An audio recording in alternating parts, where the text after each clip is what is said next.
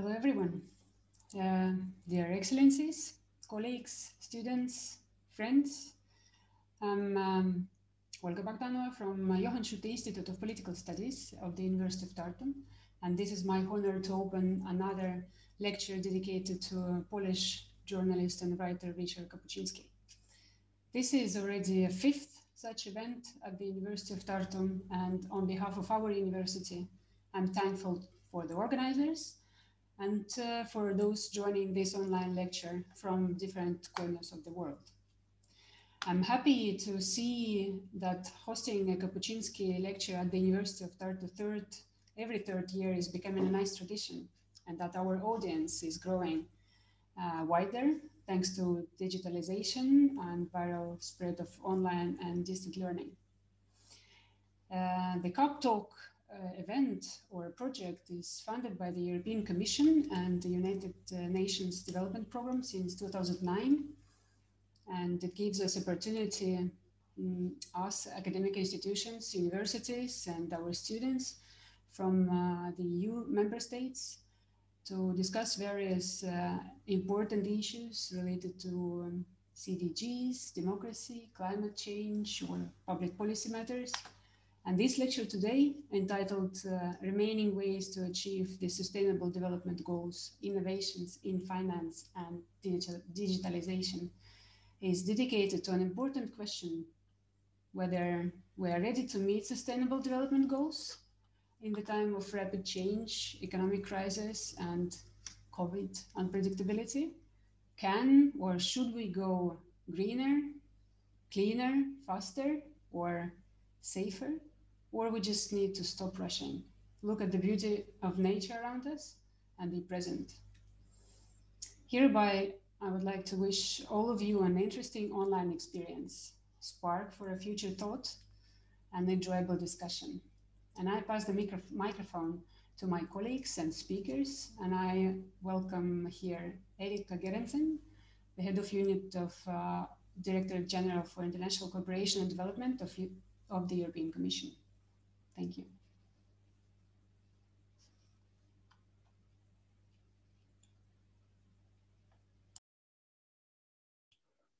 Thank you very much, Olga, for the introduction and these very inspiring words.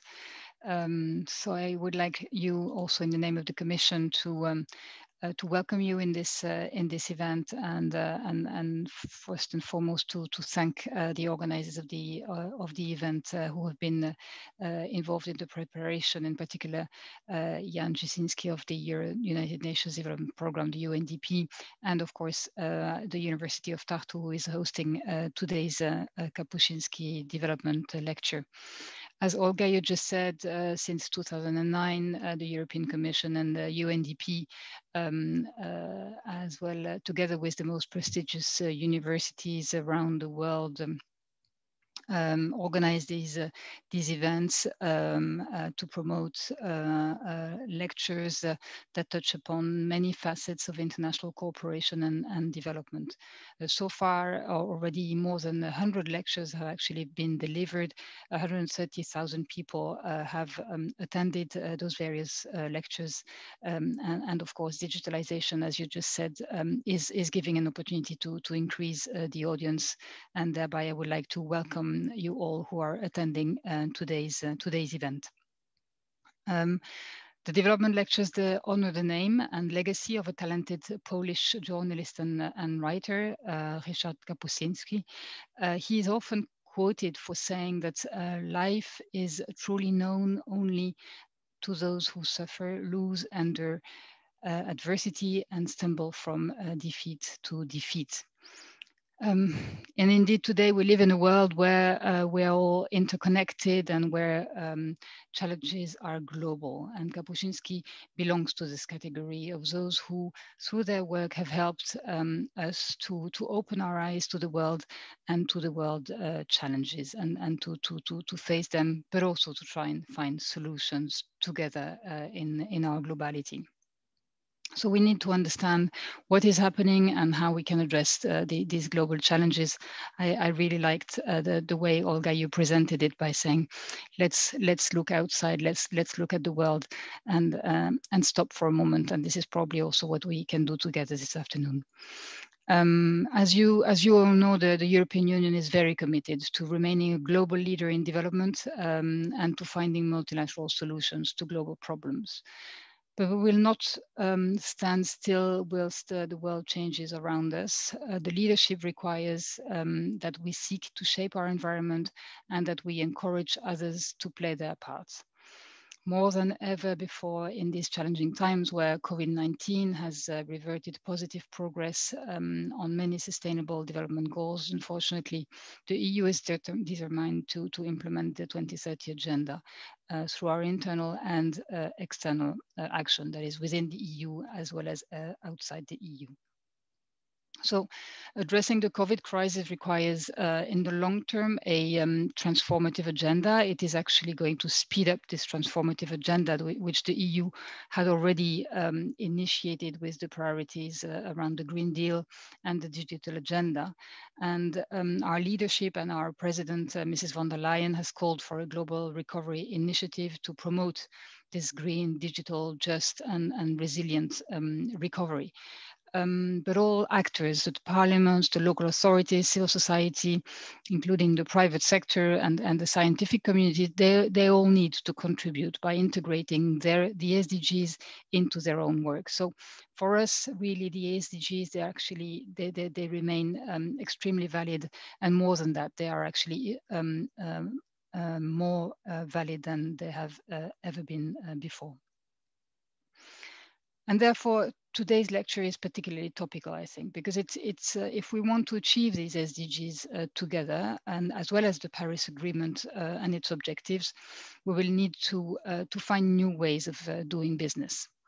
I am actually very eager to hear your views on innovations in finance and to listen to today's presentation. In the EU, we are constantly trying to innovate when it comes to mobilizing both the public and the private resources for investment, aiming at supporting sustainable development. The EU is at the forefront of global efforts to build a transparent financial system that supports sustainable growth. For instance, with the development of an EU taxonomy of sustainable economic activities and a reliable EU green bond standard.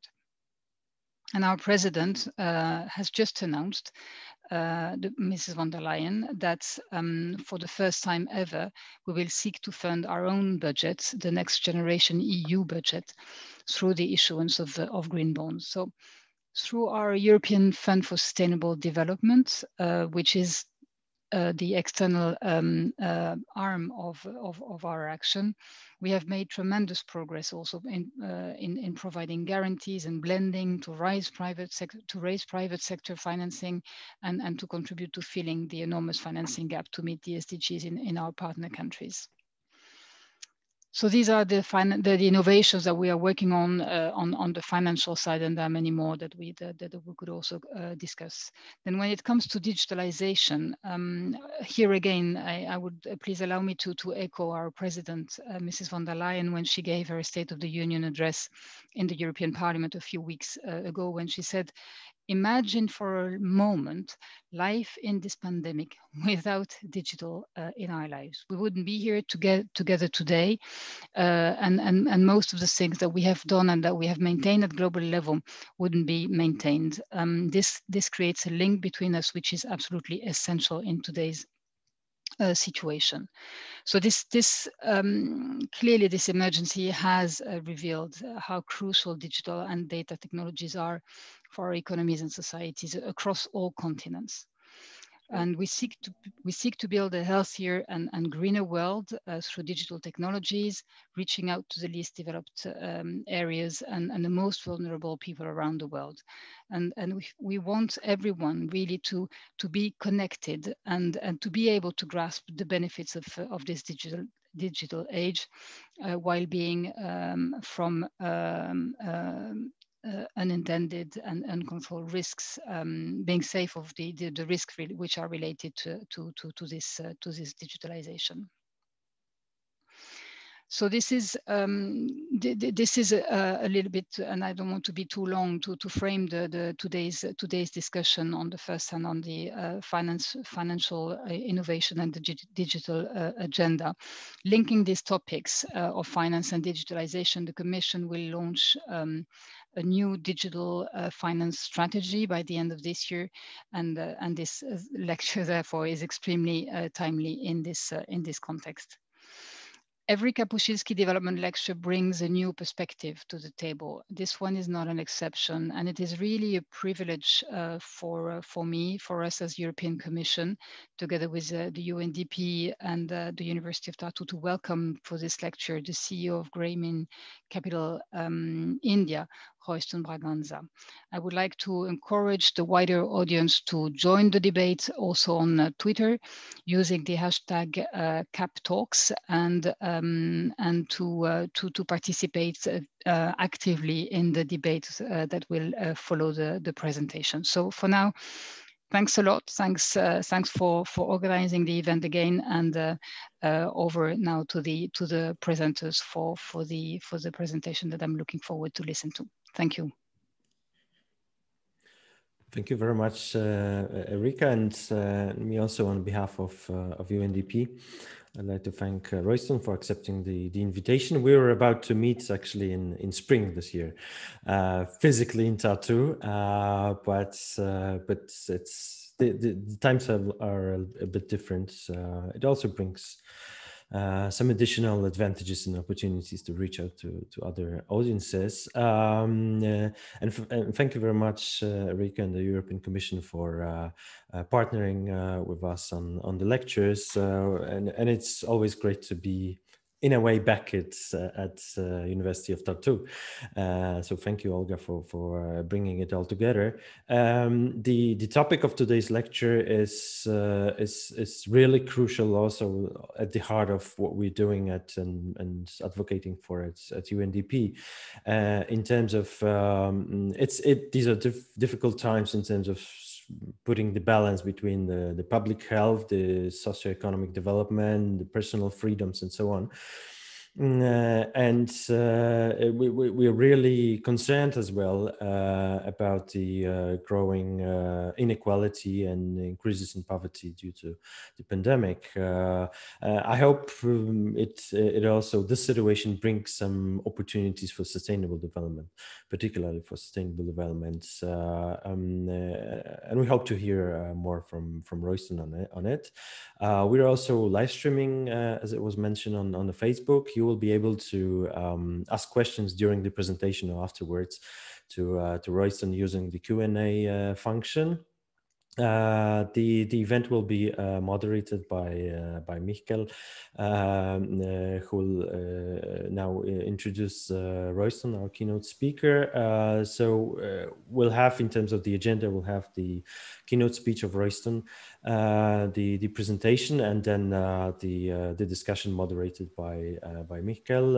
And yes, I would encourage you all also to put your questions in the Q&A function on Zoom, and yeah, enjoy the lecture. Thank you.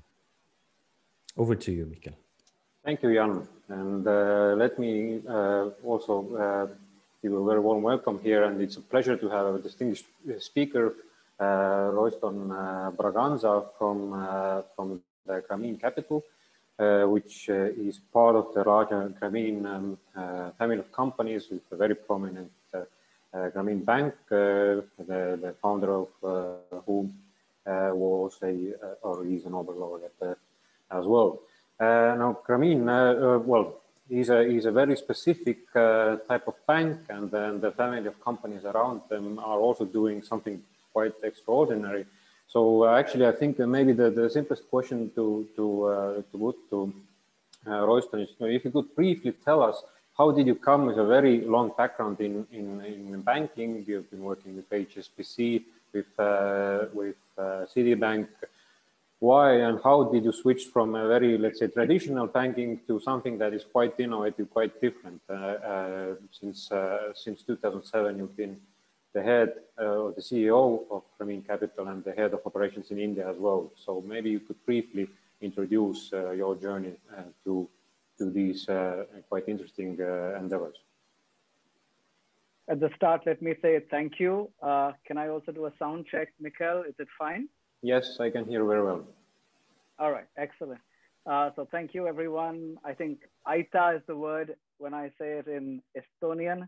So it's a pleasure being here. Thank you, Erika, for those kind words, and Jan for that lovely introduction. I often joke, Mikhail, that my journey, unlike everyone else who's going up the corporate ladder, mine is coming down. So I started in corporate bank, then investment bank, then mid-market, then SME, then microfinance. So after about a decade in Citibank in the corporate bank, investment bank, mid-market, joined HSBC to set up their SME business, and then set up their global microfinance business, and then rock bottom with Grameen. So unlike everyone else, which is the race to the top, mine is the race to the bottom. And it's been a fascinating journey of excitement, of interest, and high energy and passion. And hopefully over the next 40 minutes or so, some of that I will be able to share, both learning, successes, failures, and hopefully some passion. Thank you very much. I think that, I mean, you presented it in a very controversial way, but if I would look at the same time at, let's say, the social impact of what you're doing, then it's probably the other way around, that from traditional banking to something that really makes a crucial difference to people on the ground who are in need of these resources, which you, through your organization, are able to provide them.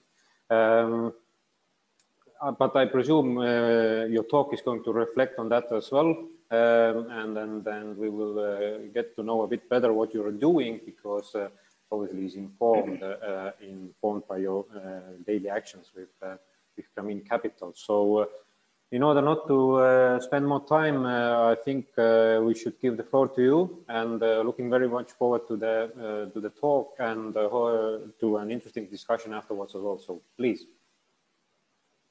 Thank you so much. Again, let me just do a quick check, both in terms of sound and video. Is that okay? Yes, we can see the slides.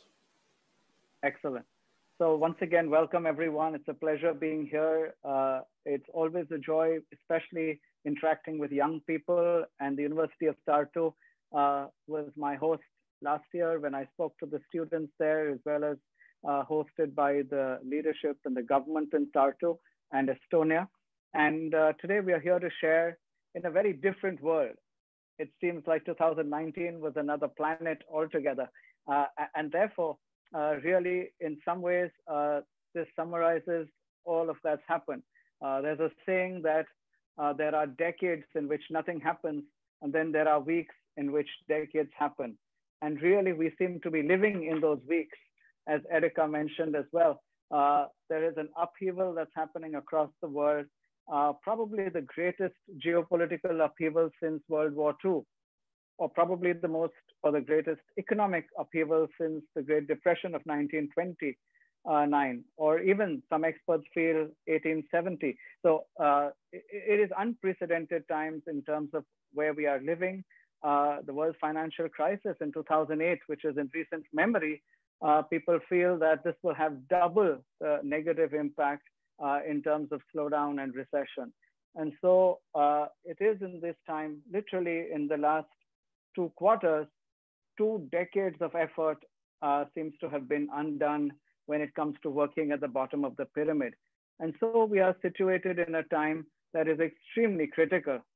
And yet, you know, we used to use the term VUCA world even before COVID. And suddenly that seems very tame. The volatility, the uncertainty, the complexity. So 2020 BC is actually 2020 before COVID, and there already were pre-existing conditions. And we know from COVID that those who have pre-existing conditions are far more susceptible to the impact or to the adverse impact of the crisis. And therefore, whether there was a geopolitical volatility, whether there was an environmental crisis, whether there was challenges around Brexit and the implications on the EU and the global economy, it's suddenly got exacerbated by the situation around COVID. And so the pre-existing conditions coming into 2020, complicated or in a junction or conjunction with the COVID challenges, seem to have really set us back in a significant manner. In fact, recently, Bill Gates said that in the last 25 weeks, it has undone what we've done in the last 25 years. And so we really seem to be at a time where we are all challenged to rethink, reimagine the way we want to respond. And so the traditional aspect is always, how do we respond to a crisis? How do we plan the recovery? How do we build resilience in the system? And yet today's talk is focused on the fourth R. How do we reimagine each of these aspects so that we can not only build back better, and that seems to be the theme that everyone's talking about, building back better. But I think we want to also build back not only better, but cleaner, greener, and more inclusive. And that is why we are challenged to be able to reimagine the way we are looking at innovation and building forward. And to help us in that process, I want to focus on two areas, finance and digitalization. And to be with my two hosts, it's not going to be difficult to remember the key words of European Commission and UNDP. So I've highlighted that. So if those of you who want to remember those themes that we are talking about today, the areas that we are reimagining, they are in the areas of finance, they are in the areas of digitalization. In the areas of finance, we are living in a world that is joined up. That's clear. We are all connected. Again, Erica mentioned the word interconnectedness, and I think that is so true. We're seeing that effect, that a health crisis turned into an economic crisis, which snowballed into a humanitarian crisis. There is tremendous interconnectivity between each of us and everything around us. And therefore, the challenge for us, it's called a pandemic, not for nothing. It's pan, it's across, it cuts across all the different challenges that we have. 66% of the European Union's GDP is from export-import, which means there is always going to be a connectedness. New Zealand, which seems to have the least impact due to COVID, is still having an impact on its economy. So it's very difficult to believe that if we are not building an ecosystem that is together, connected, and supporting each other, there's bound to be a struggle going forward. And in that reimagining of the ecosystem, we are called and challenged to reimagine capital. What does capital look like reimagined? Can we have capital with a conscience? Can we have something called selfless capitalism? Professor Yunus always talks about the selflessness and how do we build with selflessness in mind? How do we create social businesses where it is a business, but for a social cause? It is to be able to create and build and sustain enterprises, whether it's in water or sanitation or clean energy, that are able to build with conscious capital. And therefore, one of the things that we will talk about today is reimagining the way we look at capital, reimagine the way we look at capitalism, and see whether there is new ways, nuances, or even nudges that COVID is giving us into a direction that we can build better, cleaner, greener, and more sustainable, more inclusive. Let's come to digitalization. And we're seeing, I think the key really is the ubiquity of the mobile phone. As Ms. von der Leyen talked about, the fact that we could not even imagine a world trying to cope with COVID without technology, whether you're doing contact tracing, whether you're doing online schools and colleges, as the University of Tartu was sharing with me earlier, most of their programs are online. And we're seeing that across the board, in the slums in Mumbai, in the villages in India, in the situation in Africa, in Nairobi, in Kibera, everywhere. We're talking about the use of mobile phones to track health, education, and various other pieces, giving us, therefore, a really good handle into the way we can reach the lives of others. The other very interesting paradigm to reimagine is how do we use new tech? How do we use the blockchain? The World Food Program, who won the Nobel Peace Prize, does an immensely attractive, interesting program with Syrian refugees using the blockchain. The blockchain is being used in South Africa to help people to go into solar and connect on the grid and off the grid and get their net cost of consumption. And so the ability for us to use artificial intelligence, to use machine learning in the way we create scoring modules, to create predictive Gini coefficients when we are lending, all of these, as you talked about building a digital finance strategy, we're being given really a huge whiteboard, as it were, to reimagine how that new digital finance world is going to look like and how is that data going to be really used. It's often said that data is the new oil. I tend to agree, but I say it's even better. You can even reuse the data. You can't reuse the oil. And therefore, the ability for us to use that data, to use it sympathetically, to use it creatively is the challenge for us. While restricting, while maintaining privacy, while respecting the source of that data, how do we use it for the best for the person so that no one is left behind? Those are the challenges that we need to create, because the person finally is, and that's what people talk about, that with the data, you can actually create a segment of one. And beautifully, all 17 goals come together to say, no one is left behind. For not one to be left behind, we need to be able to design products, to design services, to design social outreach for that segment of one. And that is the challenge for each of us. Not a broad brush, one size fits all, but an ability to be able to zero in, to be able to serve every single one, the last, the least, and the lost in the way that we are called as human beings. And therefore, we want to look at different aspects of how do we build this capital with a conscience ecosystem. I want to share with you our own story.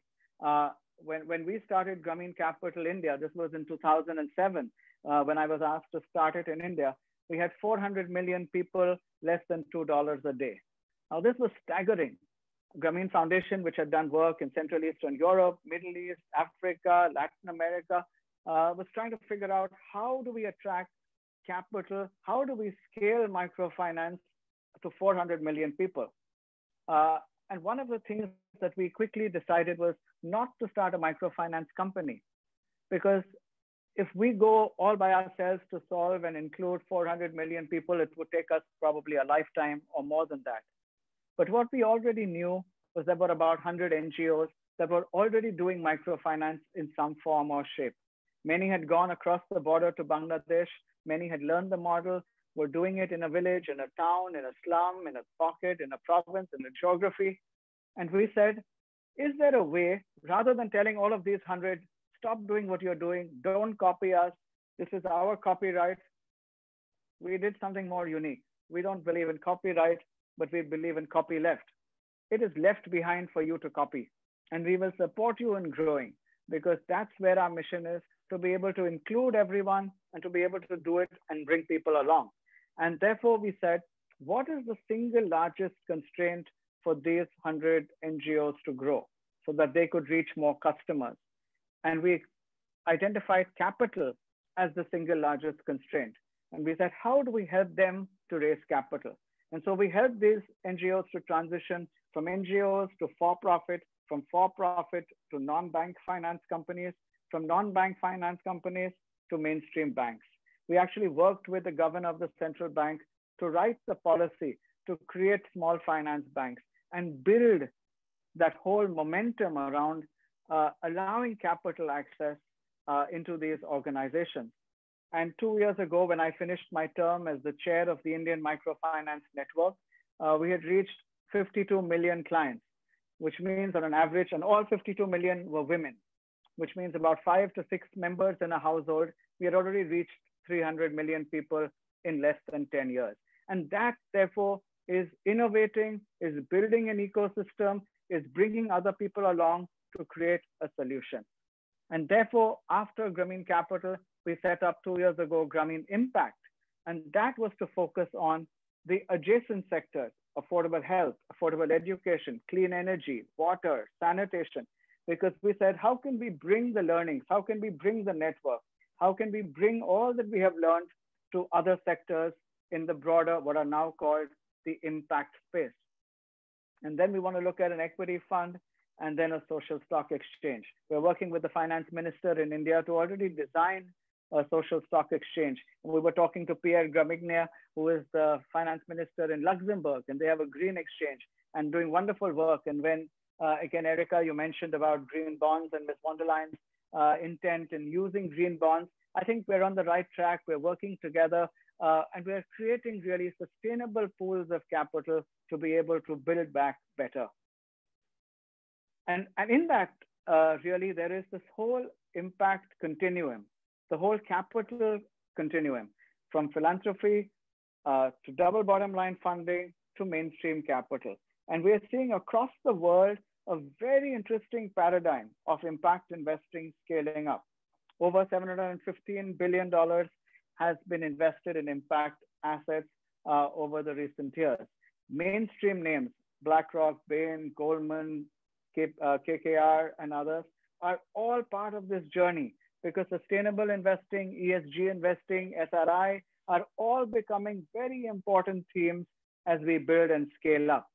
In India alone, and the last bar talks about India, we've had about $15 billion invested in the impact investing space.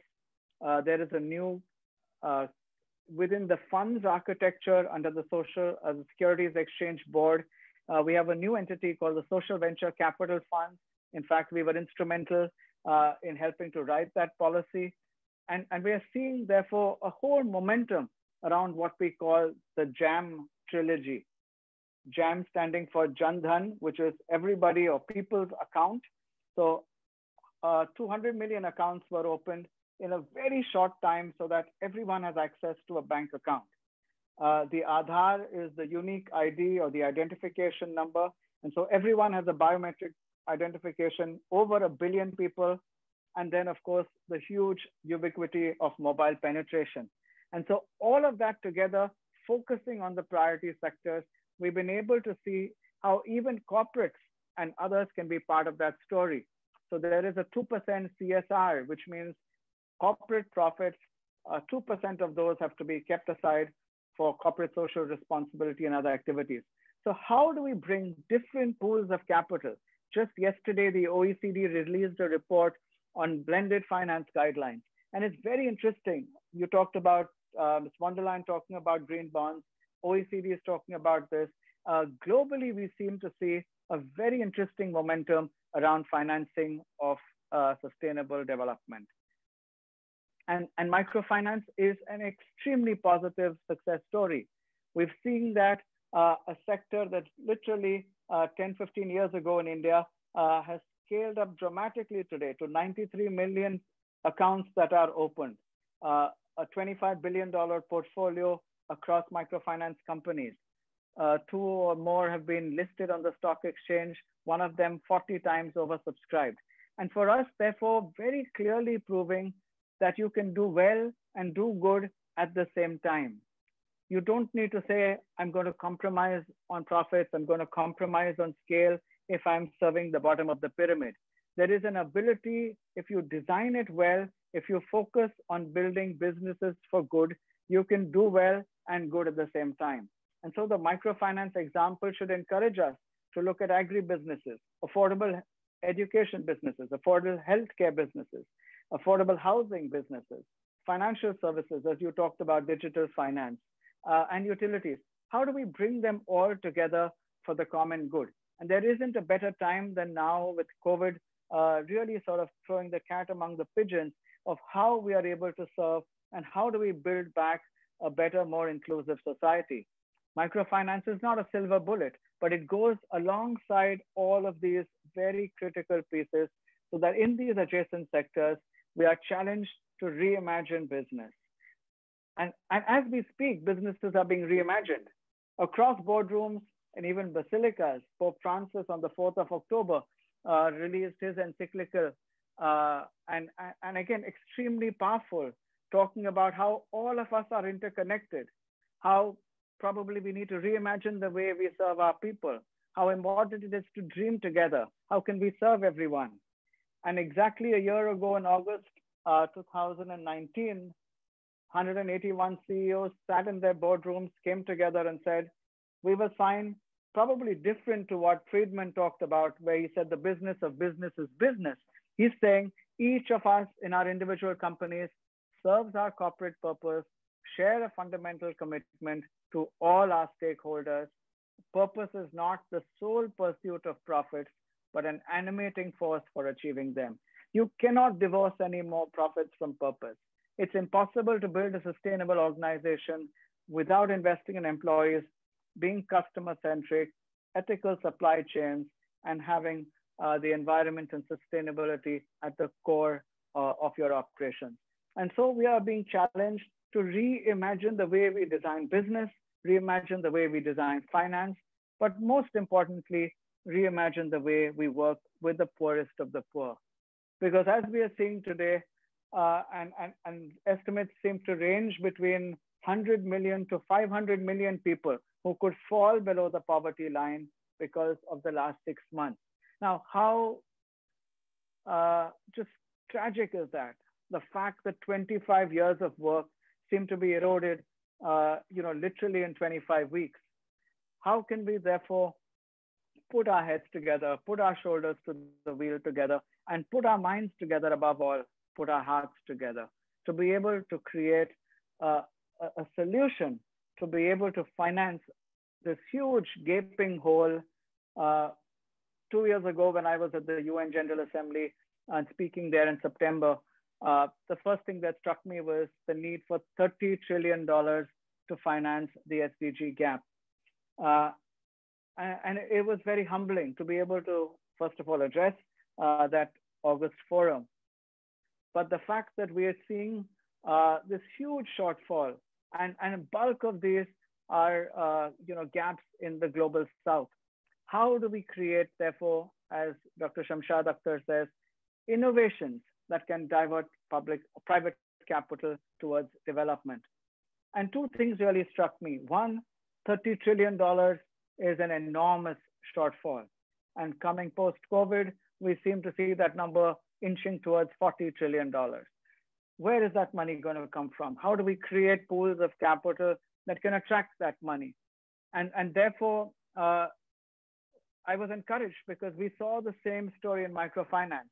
We saw a $50 billion need, and at that time it was less than 5 billion of supply.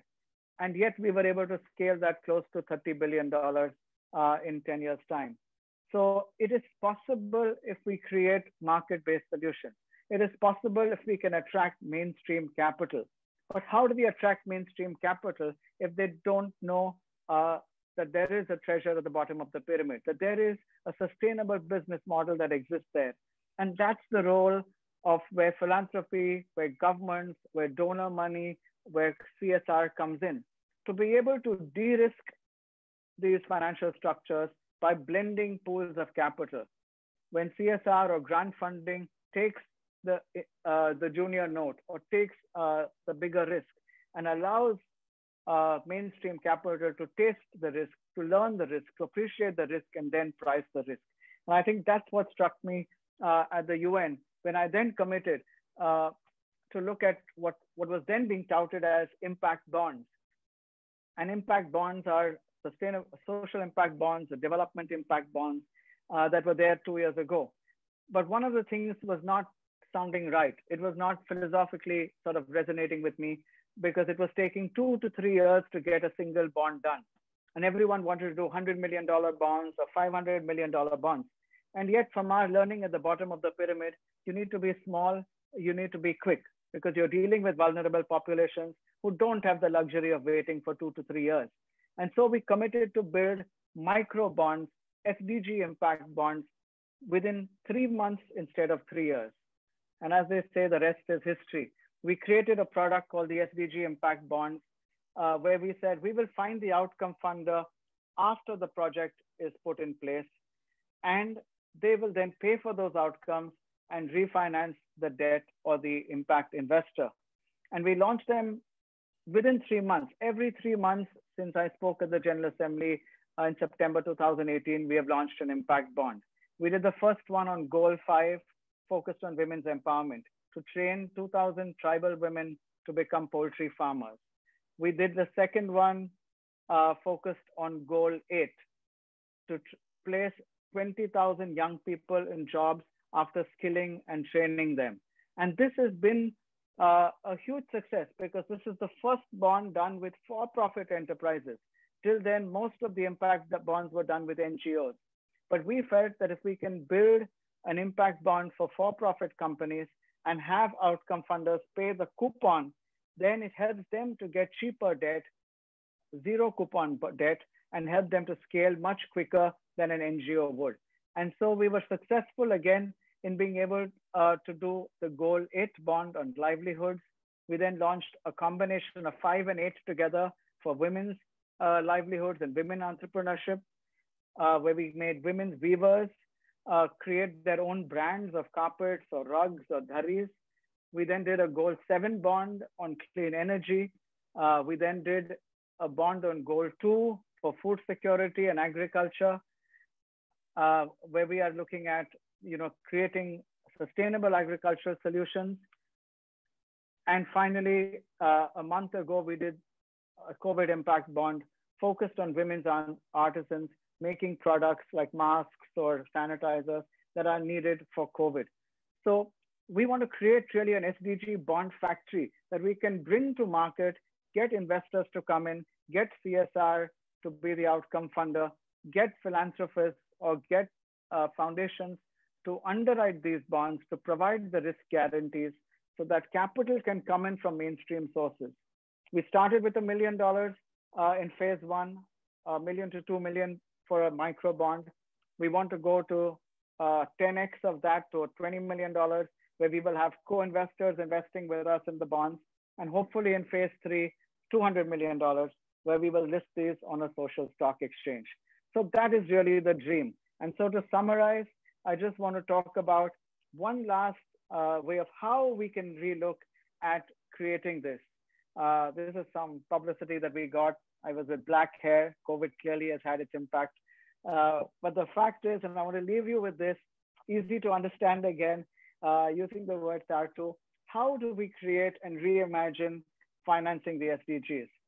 A, using technology, building technology, and Albert Einstein is sort of said to have mentioned that it has become appalling that our technology has exceeded our humanity. And I want to keep that in mind, because if we divorce technology from humanity, then we have only failure staring at us. Second, measurement. Absolutely critical in bonds or any financing instrument, the ability to measure. We have seen a lot of greenwashing and then impact washing and now SDG washing. We often wear the pin, and I say, pin there, done that is not necessarily true. Just because you wear the pin or put the flag is not enough. We need to roll up our sleeves and be there measuring impact at every level.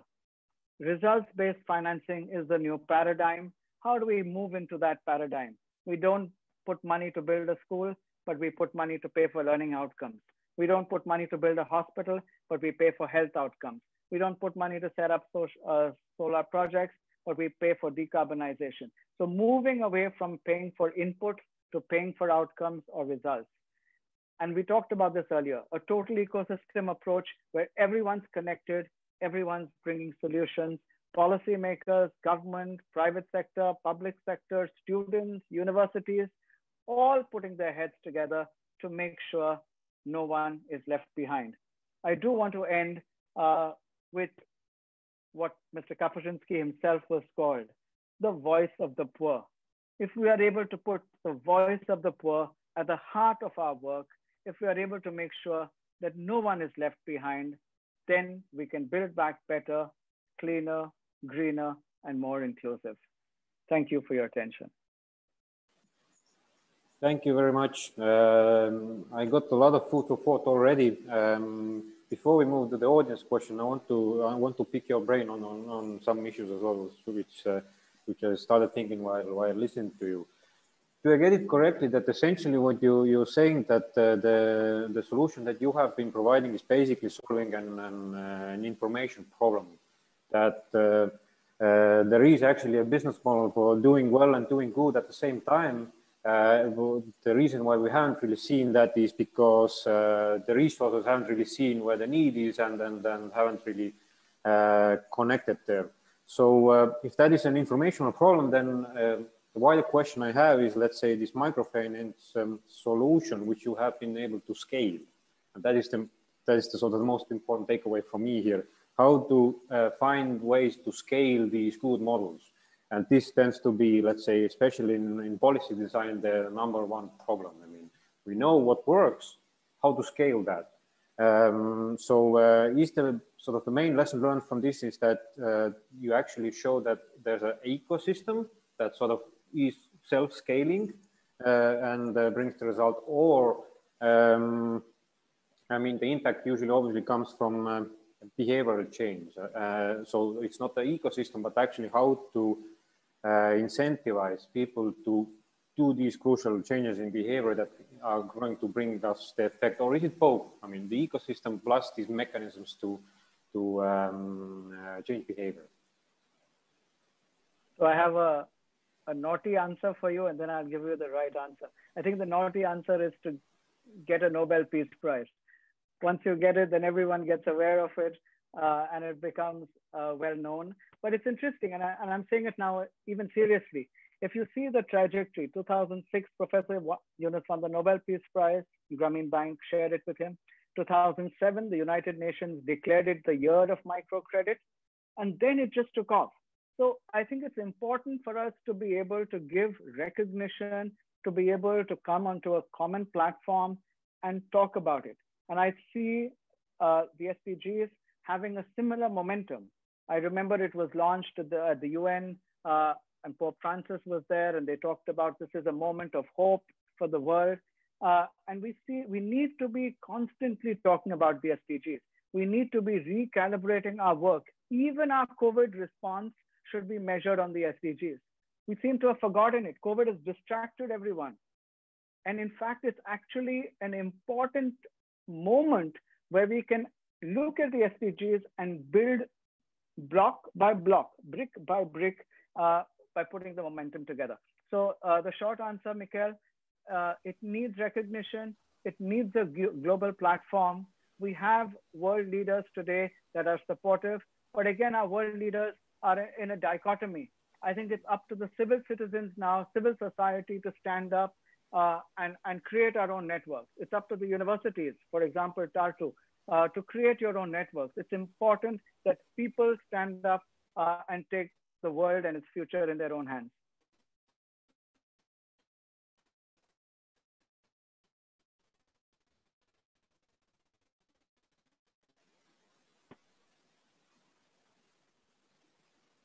Yeah, sorry, you were breaking up. That's probably on my side. But when I was sort of thinking about the answer, would you say that, let's say, the model which you have designed, which clearly seems to work in terms of, let's say, addressing one particular SDG, mainly, let's say, no poverty, that we can take this model and change the main, not change for this particular solution, but use it to address another very pressing SDG, climate action, climate change.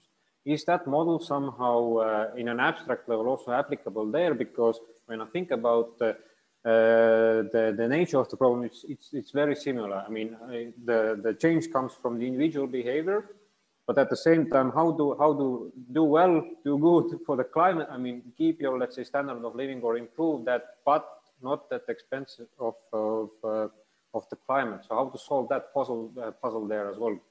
Could you think, or I mean, let me pick your brain here a bit. Do you see that this could be applicable for this? Absolutely. Absolutely. In fact, I was just picking up my phone because I got a message from the first minister in Latin America, which is the Ministry for Climate Change. There is a new ministry got created in Argentina. Patricio Lombardi is that minister. And we are trying to create an SDG 7 impact bond that cuts across communities working or living in forests. How do we create an ecosystem for those communities? How can we make them support the forest and yet get their livelihoods?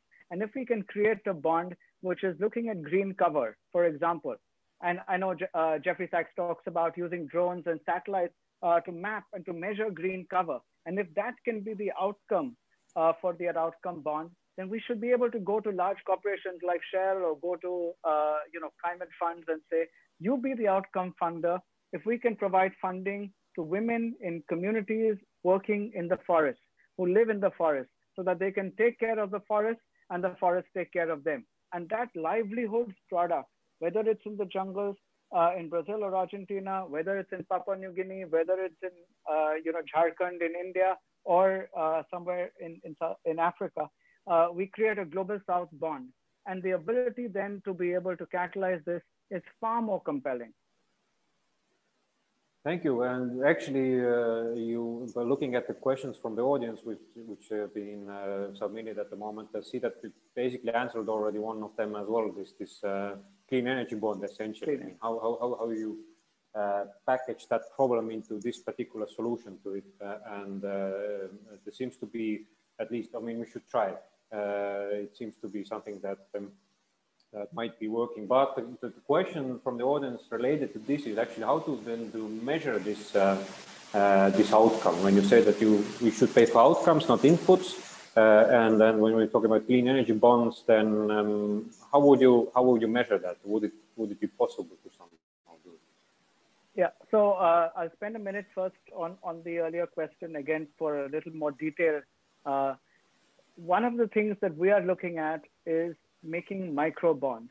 And I think it's different from an approach of the one that probably Erica talked about earlier in the green bonds. Most of the green bonds seem to be $500 million, $5 billion, $50 billion, and large projects.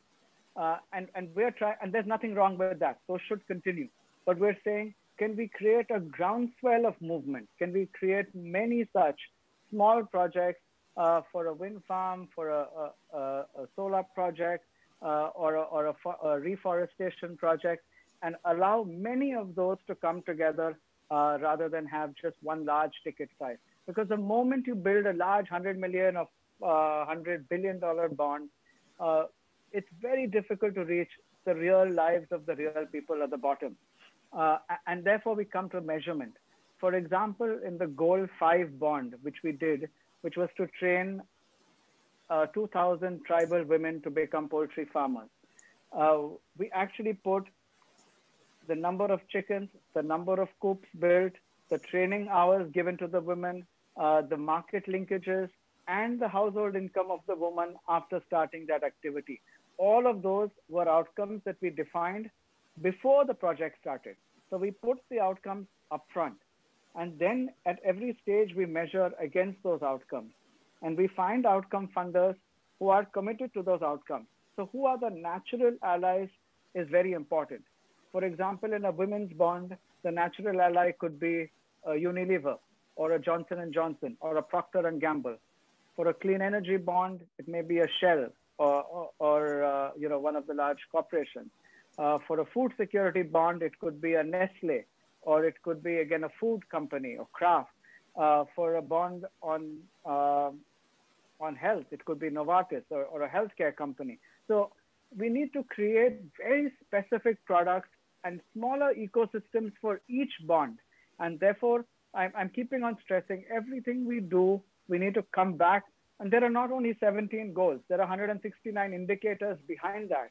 And people, like to talk about the 17 and know them by heart. But below those are those indicators. And if we can map outcomes to those indicators and then measure those indicators.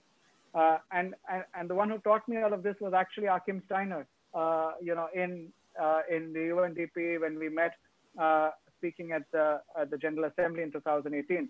So the need for us to be able to articulate, to be able to define, and then to be able to measure is absolutely critical.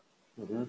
Okay, then following up on that, question seems to be related to what you just said in the questions that the audience is putting to us, is that if I look at the solutions you are advocating, they seem to be bringing, let's say, outsized effects in the poorer countries or the very poorest, let's say, segment of the population. Could these solutions potentially be used also, let's say, in mid-income countries or mid-income population segments? Because depending obviously on the circumstances, but these tend to be actually relatively nominally very large either populations or segments. So actually, when we really truly want to make an aggregated large impact, not only outsized impacts at the lower level of the bottom of the pyramid, as you were saying, would these work in mid-income countries as well, or is it sort of applicable there as well? So I think I'm reminded of my time in Estonia last year, where we met some very young, bright startups. And there's a huge technology boom in Estonia, both in Tallinn and in Tartu.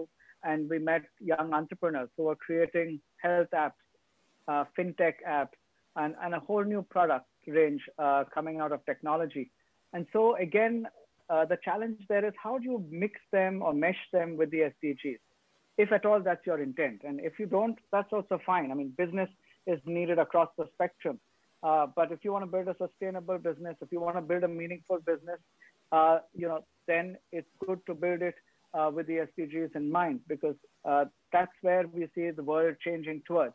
And therefore, it's not necessarily where there are large pockets of poverty or large populations that this works alone.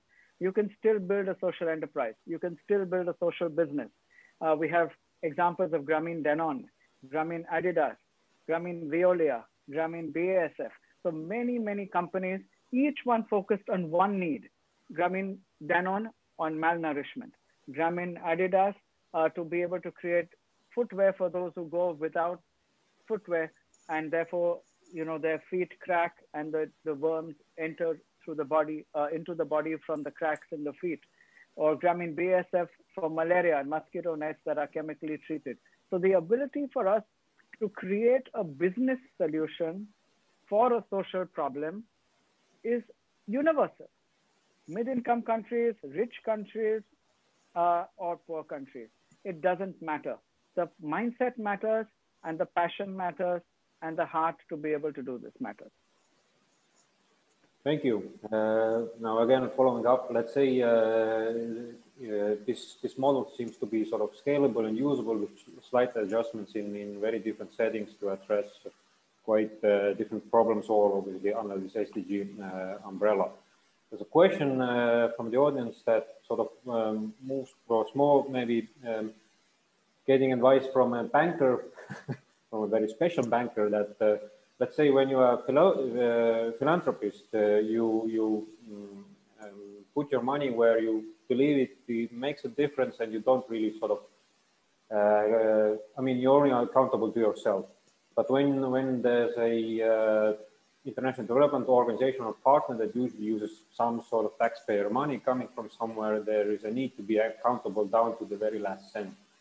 How is that, let's say, reconcilable with a model that would like to achieve its results with having millions of small projects?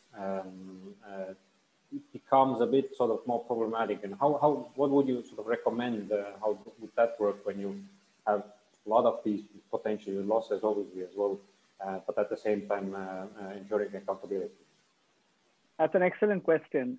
So congratulations to whoever answered that. And I think the best way, the best thing you can do as a banker is to be a good banker. So you should not compromise on risk. You should not compromise on the quality of the portfolio. However, can you also be a creative banker and see, is there a way to de-risk your portfolio by finding a natural ally? And I'm keeping on repeating this many times because that's what blended finance is. How do you blend different motivations of capital into a single instrument? And I'll give you an example. Rockefeller Foundation, he was working with Grameen Foundation to try and help to scale up microfinance. And there was a big push. And I remember someone came to us and said, there's a foundation who wants to give $5 million for microfinance in India. Please give it to a microfinance company. And we said, no, first they said, please take this money. And we said, no. They said, please take this money. We don't take anyone's money. We create structures and we allow the capital to flow. And we said, no. And then they were insistent that we give it to a microfinance company who could give it as a grant. And we said, if you are insisting, we would suggest a structure. you keep the money with you in New York. Let Citibank New York give a bank guarantee to a local bank in India. That local bank in India will lend money to a microfinance company because they are fully guaranteed. So they are not taking any risk. They have a line on Citibank. They have Citibank credit lines. There's no problem there. They will lend to a microfinance company. The microfinance company will break it up into small $20, $50 and give it out to thousands of women. We know the model works. So the model will work. They will repay the microfinance company. The microfinance company will repay the bank, and the guarantee in Citibank doesn't get used.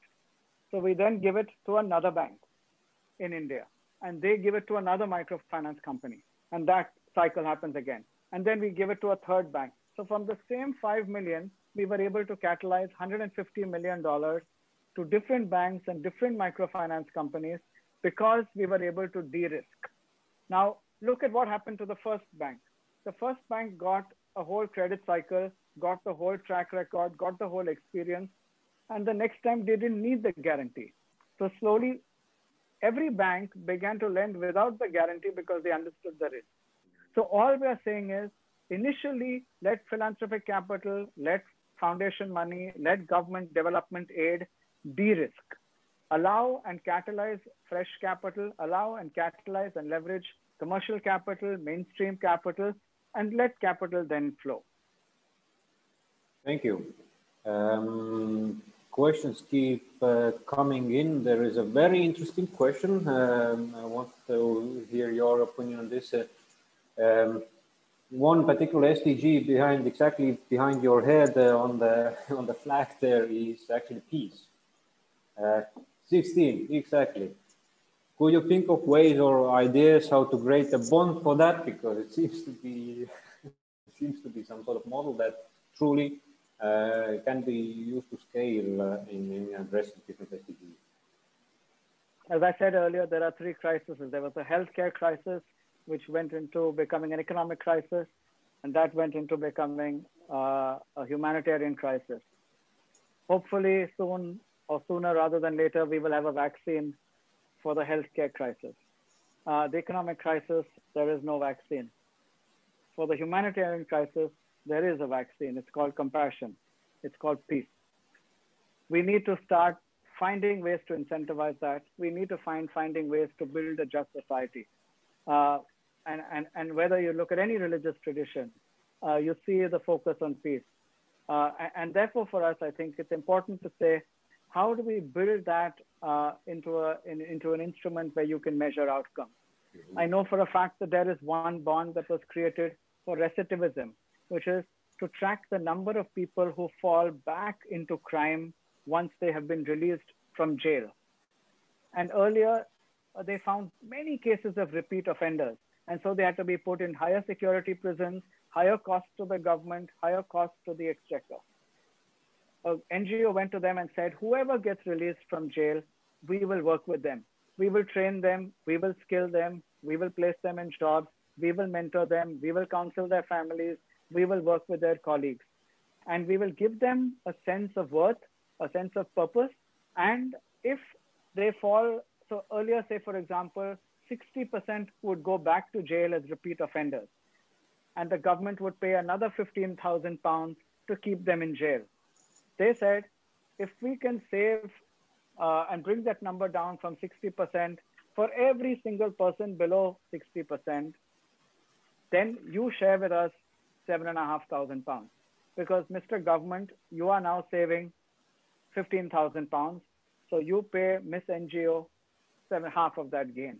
And so slowly, if we are able to create those models, we are already seeing COVID has the highest impact on the poor and on people who are of different color. And that is being established across the world. Can we create a model or a structure? And that's, there is no one solution that fits all. And therefore the challenge is all to the bright young people, 204 who have registered and many more who will watch it on Facebook. Identify what is the model for peace that you can create something that can be measured. We have many people under trials in jails who have no money to afford a lawyer and are struggling there. Is there a model whereby we can say we will reduce the number of people who are under trial by X if we do a certain set of activities? And so building peace, building communities of justice is absolutely critical. We need to be able to think differently. We need to broaden our perspective and not think that peace means only for those who are of a certain bent of mind. It is for everyone to be able to create a new solution. Okay, I think this answer actually also answered the question which I hadn't put to you yet, but was one of the first questions, is that the financial markets themselves, through these models which are advertising, will not obviously achieve these SDGs alone. You need to convince the decision makers, the politicians, different countries to come along with that. It seems that, I mean, for me at least, how to achieve that, the question was how to achieve that. Basically is what you just said, that you can actually show this decision maker as well that, well, wait a minute, this will actually bring societal benefits, even though when you're simply looking at, let's say, in an Excel table, your costs and your resources might not seem like that, but you actually show that, wait a minute, and this is the way how to convince to come on board as well, and then use these mechanisms. Absolutely, and we are seeing governments being changed by people voting if they feel excluded. And that's a common thread across the world. So policymakers have no choice but to sit up and notice, because more and more people are going to move towards civil unrest if they are unable to get their basic needs met. COVID is going to make things only worse. The next 6 to 12 months are going to get probably tougher before they get easier. And so it is up to the policymakers to be able to be proactive in the ways they are empowering people, in the ways they are supporting initiatives around the SDGs, in the ways they are unlocking capital. $18 trillion has been put out as stimulus. I don't even want to hazard a guess how much of that was used towards development aid stimulus at the bottom of the pyramid. And so it's important for us to be that voice to say, let's create new solutions as we build back better, rather than pumping in money on the top. And we have ghost companies surviving only because of free liquidity and free injection of funding, who will then collapse if that lifeline is taken away. How do we create a new pool of entrepreneurs, social entrepreneurs, focused on creating good and doing well at the same time? Thank you very much. I would say that the bulk of questions revolved around this one solution to this type of problems, how to create these incentive structures for common behavior, to do well and do good at the same time, and through that, let's say, then solve this information asymmetry to a degree as well, which has been the root of many of our problems. And obviously, we didn't talk too much about digitalization, but it seems to be also one sort of particular tool set that helps us to be more efficient in that. Well, unfortunately, our time is coming to an end. I would like to keep the discussion going, but I unfortunately will have to also stick to the timeline provided to us by the organizers. There is a question formed, or a question by an audience member that actually is formed as a big thank you, and I would actually agree with that very much. That I got a lot of interesting ideas, because I'm in my own work in terms of research and teaching, always looking for sort of solutions that seem to be somehow transferable. That can be from particular domain or area to be transferred somewhere else to take care of or solve a problem there. And I think your talk definitely actually opened many eyes there. That wait a minute, let's try that. This seems to be one workable model, because in one particular solution or domain it has really scaled. So let me echo that. Thank you as well. And I thank the organizers, UNDP and European Commission, University of Tartu as well, but mainly obviously you. And I hope to see you maybe again physically present in Tartu as well in the not too distant future. And I think we all can agree that yes, we're facing a green crisis at the moment, probably going to get worse, but there's nothing better than a crisis to manage or spur change these processes. This is a window of opportunity, so we have to survive through this, but actually use this really to try these new models as well. Thank you very much. Aita, God bless you. Aitäh. This ends this CAP talk. I hope that you got a lot of interesting new ideas. I do encourage you to go and take a look at what Grameen Capital is doing, the models they have worked out, and what Royston has been implementing in India and in other places as well. Word back to the organizers. Does UNDP or the European Commission representative still want to say something? That would be from my side. Thank you. Yeah, thanks very much. Thank you very much, Royston and Michael, and all the participants as well. And I hope you enjoyed the lecture. I also encourage you to follow us on Facebook and Twitter. We just shared it on the chat. We also have next month in November another lecture on the 20th of November with Toyin Nadaremi on inclusive education, on the exactly on the International Children's Day. The video from this lecture will be available as well on our website. Thank you very much. And thank you very much also from my side. Extremely inspiring presentation and discussion. So thank you very much.